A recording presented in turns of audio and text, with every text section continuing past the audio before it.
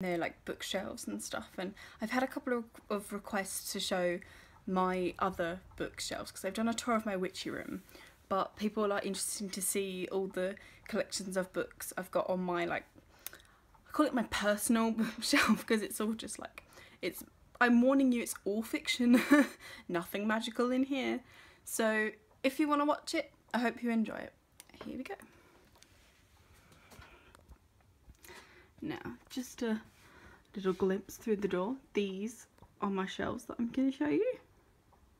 Oh, and there's a dog on my bed. Yeah.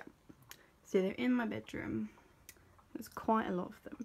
They used to be black. They were those crappy IKEA shelves that were originally black. You can kind of see it there, but I painted them grey because they painted my room grey, and they just look so much better like that. So, don't know where you want to start.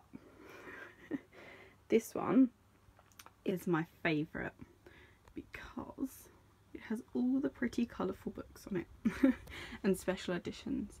But I'll take you over to this one first.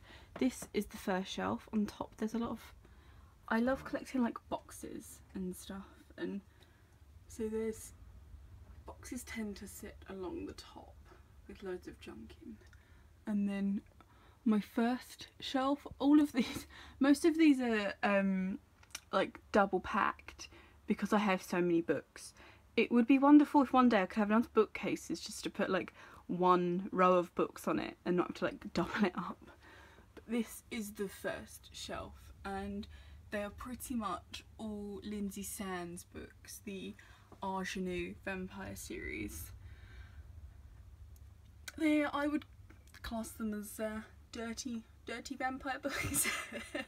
a lot of the books on this bookshelf are all what we class as dark fantasy, like romance kind of thing, because who needs a boyfriend or a girlfriend when you have a good book?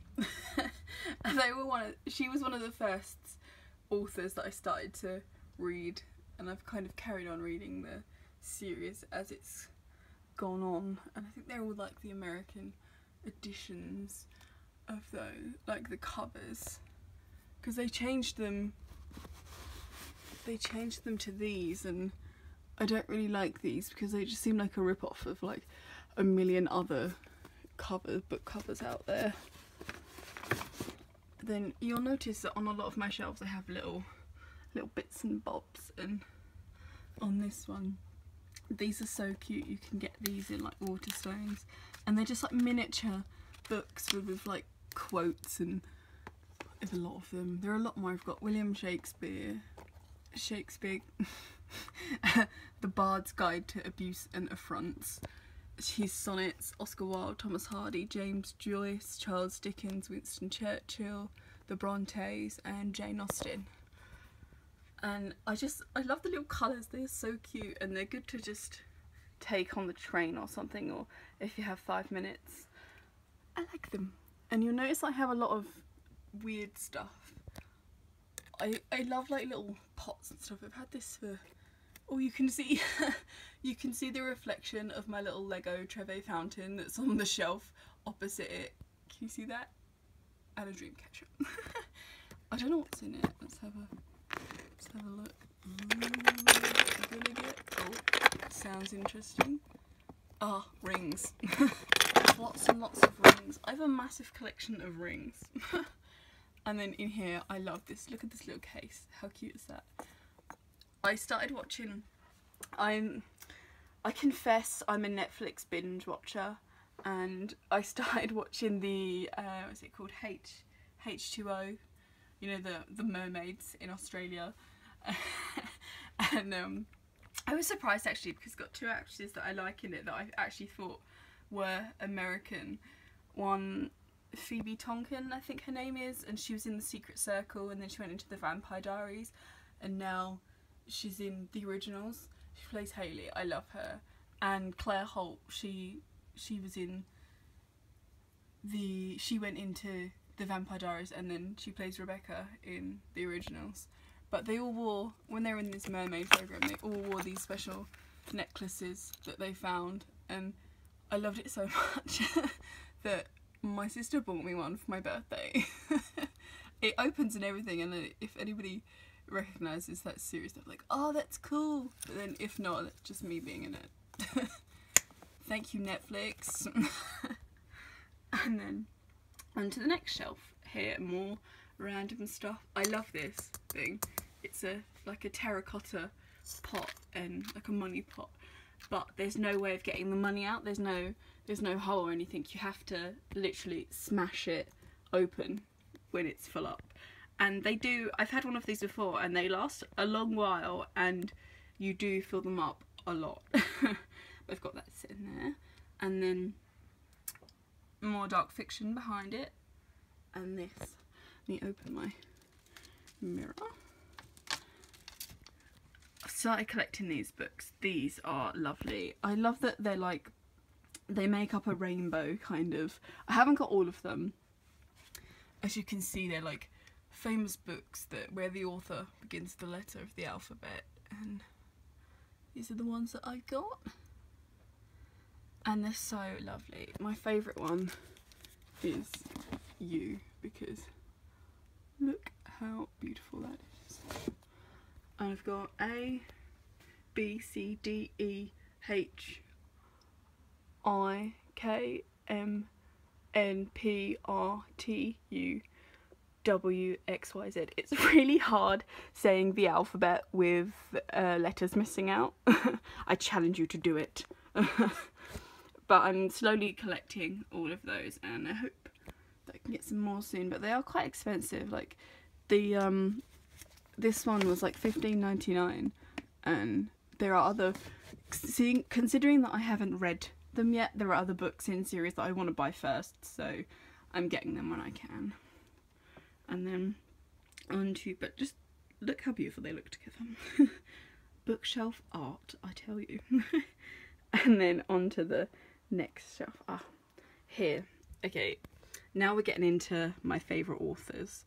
There you go, there's a fact about me. I have probably 3 favourite authors, and Cresley Cole, I think that's how you say her name, is one of my absolute favourite authors, which you can see by how many times I have read and abused this book. I bought this book from New, and it has been totally trashed because I've read it and reread it so many times that I love it.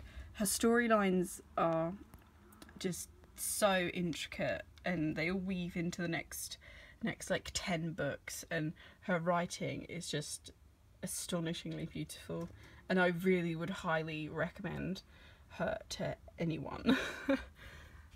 So I've got all of the paperbacks that I collected there, and then on the shelf below there's, because they come out in different editions, like again I think these are the beginning of the American edition, and then down here they're same series but they're in bigger books, and then at the back there they go into hardbacks. But yeah, favourite, and then move that, Jenna Showalter. She is another of my absolute favourites, and the Lords of the Underworld, I think that series is called. Is it? I hope so. How bad, I'm like, I'm a super fan and I can't even remember the name of the series. But I would highly recommend that to anyone. They have very strong characters in it, and just, I love a good romance. Here's one of my cute little, oh my god, I've like gone blank. My mind's gone blank. Ah, bookends. It came as a set, and it's like the prince and the princess, and here's the other one. Like, she's kissing the frog, and then he turns into the prince, and they lived happily ever after. No. And then I've got a nice little candle in there. Oh, and this, I love these. I like to collect fancy collections of old books. I've hardly read them, like you'll see in a minute, but I'm like, I'll get to it one day. These great pieces of literature, they have to be read. I've got my whole life. So I've got the Fitzgerald Penguin classics, and just look at that cover. They are so lovely, and they really show up like the age. Flappers and Philosophers. Whoever thought of those were very well done. And the last one, the last tycoon. But I've got them sitting there, and I've got my nice little phoenix hanging down. I'm addicted to jewellery, and I like using jewellery as art because just look how lovely that is, and it all dangles down. And I think it really fits in with these books. I didn't do that on purpose, but I think it looks good. And then what's that? Oh, here's a photograph I found the other day, and it's me and my cat. She looks really young there, and I was in school. I'm in my school shirt. It's terrible. I'm trying to think. It must be like 10 years ago, maybe. Look, I've even got the chipped black nail varnish. And then onto my next shelf. Got some earrings there, hiding some hardbacks. Oh, see, I think I've mentioned this in a previous video that I love bottles, and this is one of my favourite. Look at that. How cute is that?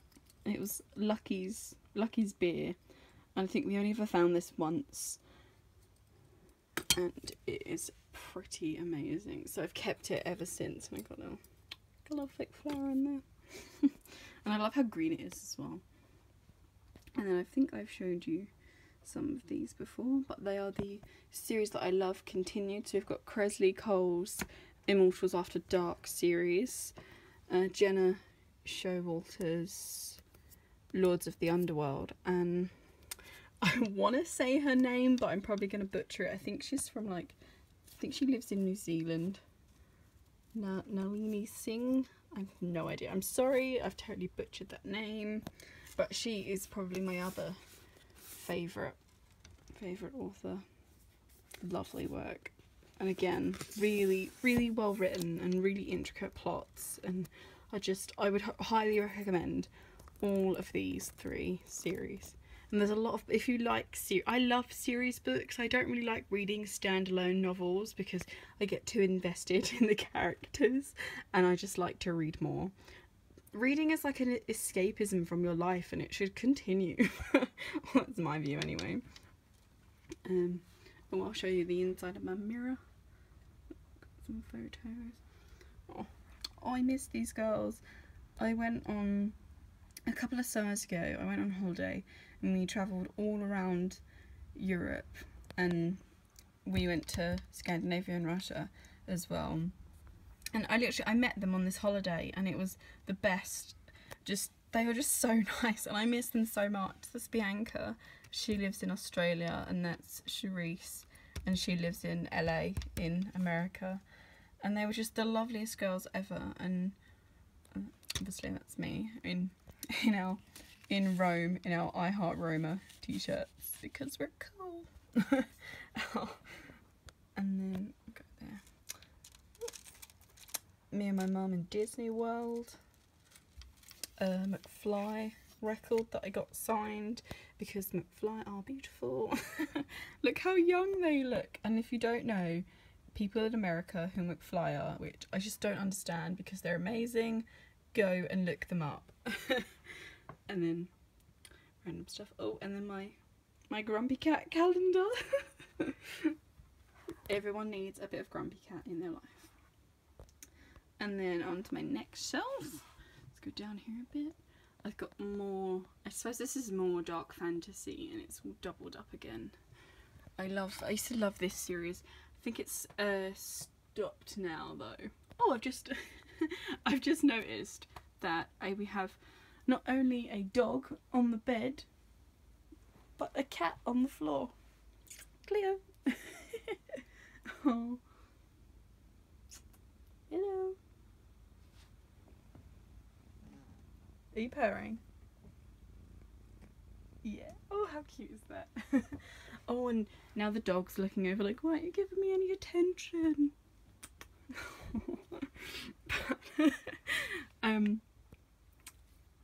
Oh, I'll be nowhere without my animals. I've got a little solar power queen. Everybody needs a bit queenie in their life. She's like solar powered and her arm does a little wave like this, as a royal should do. And then down here, more dark fantasy. This is definitely my dark fantasy shelves. I used to love this series, The Black Dagger Brotherhood by J.R. Ward, and it was one of those where it was just so cool to read. But the new book came out a while ago. I think it was titled The Shadows, and I haven't even read it, and that is so unlike me, because usually in one of these series when a new book comes out I devour it in a couple of days, and I started reading it and I just had to stop because it just felt like every other page, or every other word, every other sentence was just full of product placement, and it was just driving me crazy. And I really started to notice it, and I really hate that in books. There you go, there's one of my 25 facts about me in books.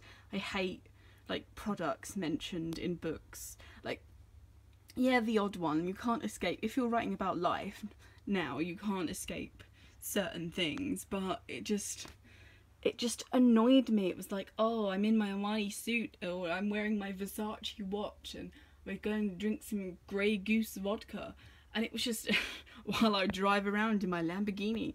It was just so irritating. I felt it kind of just deviated from the story and the point of it. It was just too much about all of this, trying to create this lifestyle for these men, and it just irritated me way too much. So it's a shame that I've stopped reading that series now, but maybe one day when I have nothing else to read I'll pick it up again. And then on to the next shelf. We've got my Hogwarts School of Witches and Wizardry 30-year potions box. I love that. It's just, there's no potions in it. That's in the other room. It's full of books.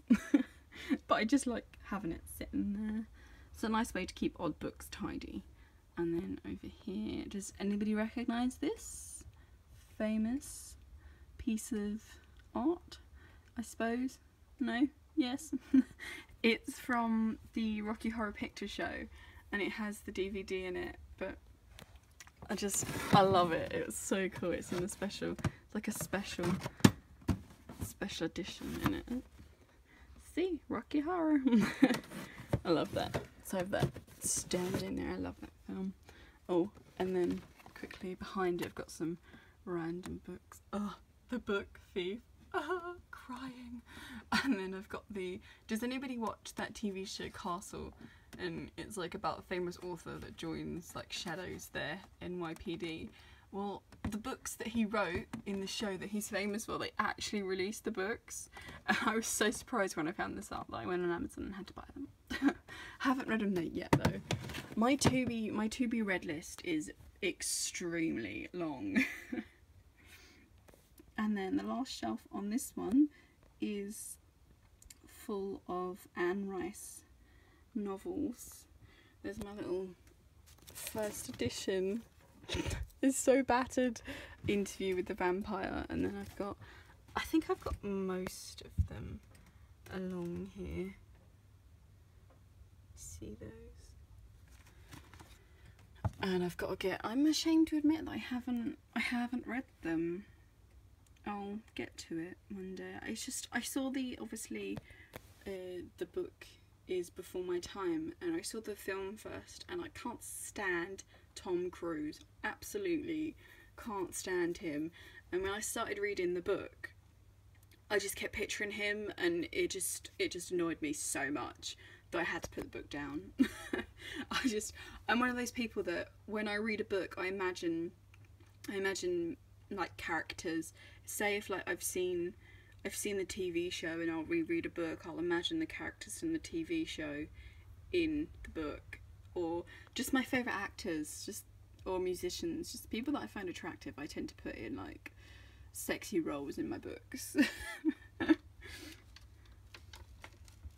Like, I think I'll forever picture, did anybody watch True Blood, Eric, Alexander Skarsgård? I think I'll picture him an Ian Somerhalder in like all the books that I read. I think maybe I'll leave that video there. I think I'll have to do it in parts because this video is already 20 minutes long. So here's my cat again. That is the end of part 1, and I hope you stick around for the next bit.